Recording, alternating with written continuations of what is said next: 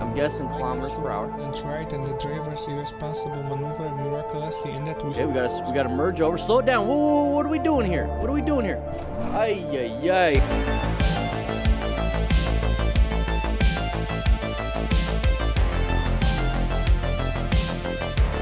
Slow it down. Whoa, whoa, whoa, what are we doing here? What are we doing here?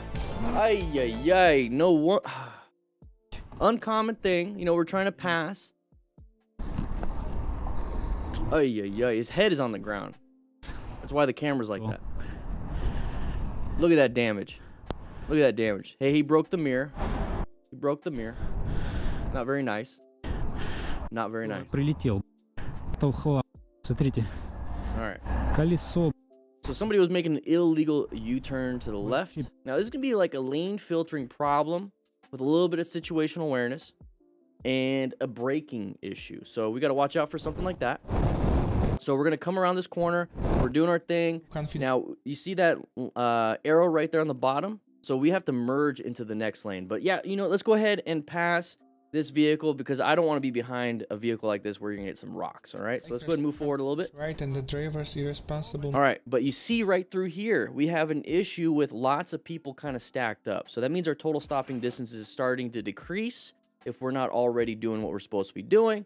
So right here, going to orange stage, start rolling off that throttle, and then maybe even apply some progressive brake pressure. Now, the next thing is we got to start planning our ride. So let's position ourselves for safety. Okay, so what we're going to be doing in this situation, we found a gap. We want to do something. We want to get through here. Now, I don't know if it's legal to lane filter in this country. I can't even read that because I can't read. But the thing is, we wanted to go through here. All right, so we're passing on the left. Big, long stack of vehicles. And who knows, maybe it's somebody who wants to go into this lane doing an illegal U-turn because they're just tired of waiting, right? You never know, but that's why we need to go a little bit slower. All right, we go a little bit slower, find escape paths, not go too fast around here. Now, he's covering his hands, or he's covering his brakes over there, so he is in orange stage. Scratches. But we're going 73 kilometers per hour. So we're going to go through here. Can't do anything about this. Going nice. We're going 69 kilometers per hour. We see the tires already turning over here. So you know this person's going to go into over here. Now, where is our escape path? Where is it? Where's the escape path here? We don't get one. This is all we have. We have this right here blocking us. And then we got only this spot to really aim for. This person's going to take away this spot. We're screwed. We're absolutely screwed. Now, is this something that we could have prevented? Maybe. But what's going to be the thing that we need definitely right here? What do we need in this situation? We need to have gear. We need to have gear to mitigate some of these issues. You know, being a smart rider, acquiring and utilizing personal protective equipment. And this is why. Because you wouldn't have been able to stop in time. He is trying to swerve. Maybe you could have swerved in time, but there just was not enough room to really do a red stage maneuver. So we're going to collide. But look at the gear he's got. He's got a full face helmet. It looks like he's got gloves. He's got a jacket. Let's go ahead and see what happens when he collides. So we got a jacket here. Doing pretty good. Now, these look like moto jeans. Because I had some just like that. I had speed and strength motorcycle jeans. So that could be motorcycle jeans. Yeah, pretty bad situation. Let's move forward a little bit. There's the damage. We got a little view in the mirror. Okay, he's got gear. He's got gear. And there's the bike. So the bike can be replaced. You can't. All right. Here we go. Ram mount lost his phone. You know, if the rock. Anyways, we got an intersection right there. You saw that? You saw the T intersection? They're just going through the intersection. The deer are just kind of, yeah, it wasn't a big deal. Just kidding. The intersection was right there. This is the intersection. So the T intersection that I was talking about. So it's a 35-mile-an-hour zone. And we're going 53. Maybe just went from 50 to 35. And we're now going to start slowing down. T intersection sign right there. That's going to let you know that there's going to be a possible path to travel violation. It's a crest of the hill. So you can't see very far away. His phone is back there because it fell out of his ram mount. And there, now we can see. You see how it opened up the view? And as soon as he sees a little bit of deer on the left, it looks like a bunch of pixels right now, but he saw it. And you can see his right hand. Take a look at his right hand. So he witnesses it. He perceives it. Right here, he perceives. He's going to start reacting. We're going 49 right now. He's going to start squeezing. So you see how the camera moved up forward? What that's happening is his body movement is shifting to the front tires, shifting up. because of the brake pressure. And he's going to squeeze, squeeze, squeeze, squeeze, squeeze. We see the deer doing this. We're going 47. Okay, it's going to adjust 44 now. So we're going to get a little bit further, 41. And then we're going to get a little bit further, 37. And I want to get to the point right where we would have hit the deer if we didn't do anything. So let's see what the speed is. I think that's a 2. I think there's a 2 involved there. 20 something. So you went from 50 to 20 something. Really good braking. You don't have to stop. But imagine going 50. Do you think we would have collided? Do you think it would have been the right amount of speed, the right direction, right intersection, all that stuff? If we were going 50, you didn't stop, you didn't slow down, and just kept going, I think it would have plowed into them. So the fact that he was situationally aware, plus look, he's got good gear on. Got good gear on. Situationally aware, great progressive brake pressure. He's acquiring, utilizing, and his personal protective equipment. We don't have to rescue. He's teaching us. This is a smart rider. This is a smart rider. Outside of this part right here. But he's very smart. I love it. This is a good example of progressive brake pressure with an unknown hazard. And his name is Daniel. I love it. Quick shout out to Progressive for sponsoring this video. You see in the background, it's only going to take me about 3 minutes to get a quote. And that is what I want you guys to go do. Being a smart rider means that you are prepped and ready for anything. And crashing can be a real life possibility. So make sure you have some insurance so you can take care of your bike, take care of anything else, maybe even take care of yourself. Go ahead and get a quote. Super easy. Use the link in the description. Let's get going. All right, here we go. Filmora 9.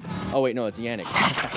Oh, it is a low side. Looks like there's something in the road. Oh. What is all that? It's just terrible patch. Oh, it's a tar snake. It's a giant tar snake. Intercom failed. Try again later. Intercom failed. Oh. All right, intercom failed. So he hit the left side of the head. Probably damaged the Cardo pack talk.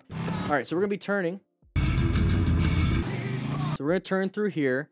We're going to turn through here. And look at the road. It's pretty bad, huh? So let's not make it a very sharp turn. Look how bad that road is. And we're going to hit a bump. Let's go back just a little bit so we can see it in full speed again. There's the bump. But we haven't fallen yet. We haven't fallen yet. So what is really happening here? A little bit too much acceleration over paint lines. Looks like it's a little bit wet. It's just multiple factors. So when it's raining out and there's a bunch of paint, there's a bunch of tar snakes, bad road service, what you should be doing is just going over it nice and smoothly, as upright as possible. No jerky movements, no crazy throttle response, no crazy braking. You want to go over it nice and smooth. No crazy turning, because that, when you do really hard acceleration, really hard braking, hard turning with low traction, remember all 3 of those things need traction. If we have low traction, we're gonna use too much, and we're gonna dump the bike. And that's what happened here. We low-sided. We probably hit a tar snake, hit some of these smooth-looking surfaces, hit the paint, rain, whatever it is. Jay, do I listen to music when I ride? Yes, I do. I do. But I use it as background noise. I prefer to have the music than just, you know, dulled wind noise. All right, so Kermit Muppet Lord, we're in neutral. Okay, hanging out in neutral. That's fine. You do you. That way you don't, you know, exhaust your left hand from holding it in all day.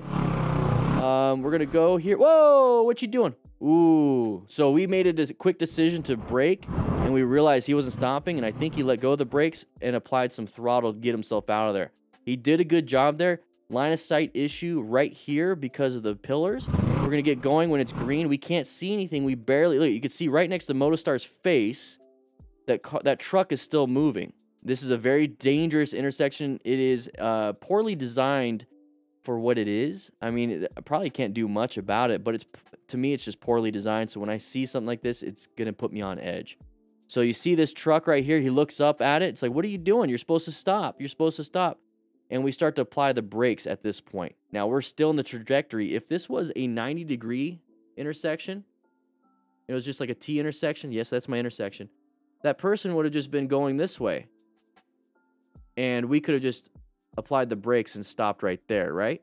Well, in this situation, what's happening here, it's like this turn, and then it's like doing that. So when we go and we try to stop, we're going to be like in his path because he's coming at an angle towards us. It's pretty scary. Not much we can do. He did a good job here. So let's go back and watch it in real time. So he tried to apply the brakes, realized he couldn't brake in time, so he had to accelerate to an escape path. He had to accelerate through that escape path. He swerved a little bit to the left because you notice how it was right on the line at the beginning. So he was right on the line. Applied the brakes. Nope. Swerve and accelerate. He had to do it. He did it quickly. This is a smart rider right here. Good situational awareness and fundamental skills. So we're on the line. Nope. Not going to work. Swerve left and braked and accelerated almost at the same time. And he just looked down to see if he has anything running down his leg that is brown. Guys, if you like this kind of stuff, we do this every Tuesday and Thursday on this channel at 3 p.m. Mountain Standard Time live. So make sure you check that out. But if you want to check out some other things like this video right here or this video right here, please do so. It supports the channel. Click that like button, by the way. Check into class. Anyways, I'll be seeing you around.